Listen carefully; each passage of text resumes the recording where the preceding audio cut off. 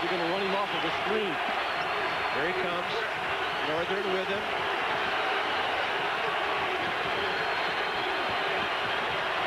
McElroy for three. Yes! Wow! Manuel McElroy with a dozen, and Bob Huggins uses his final timeout. He has called 4 timeouts in the last minute, 35 seconds. And McElroy, a kid that hadn't made a three-point shot in about a month. That's that toughness I'm talking about. I mean, they take away Logan. They chase him all over the floor and force him out high. And McElroy, known as a defender, has great recognition to step back behind that three-point line and hit a huge shot for Cincinnati. Look, steps in, steps back, release, rotation, result. 3 R's, huh? That's the 3 R's I learned growing up. I wasn't very good in those other 3. A lot easier for me to comprehend. 18.2 to go. Cardinals lead it 72-71. Now, Pardon the Interruption is coming up next here on ESPN2. And if Louisville can pull this off, Cincinnati would fall back to only 1 game up on Marquette and on Memphis. And there's a lot of fascinating possibilities.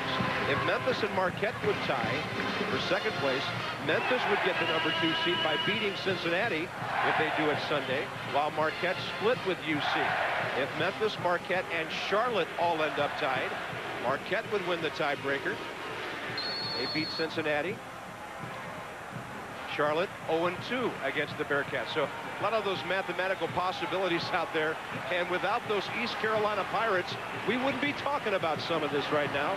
Will the Louisville Cardinals add themselves to this week's list of upset specials?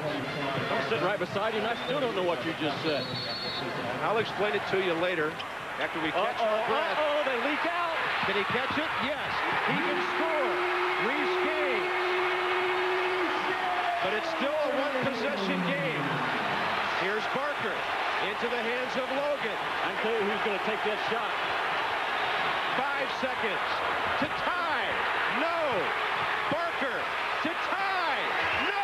Wow. Louisville pulls the upset.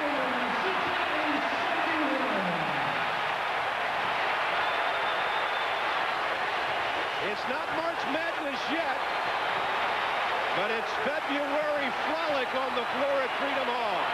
How about that? Those Louisville kids played their hearts out for Rick Pitino tonight. They bought into everything he talked about, that shoot around, that walk through. They brought it to the floor. He had that game just like he had to play it. Kept it in a broken floor situation, a transition game for the most part. They win the battle on the boards, and there was no question in my mind who was going to take this last shot for Cincinnati. Steve Logan, although it's from about 28 feet, that's the guy you still want shooting that ball.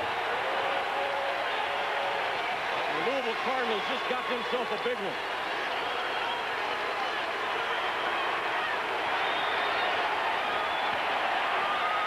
The celebration begins. Pardon the Interruption is coming up next on ESPN2. Rick Pitino's Cardinals pull one of the biggest upsets of the year in conference.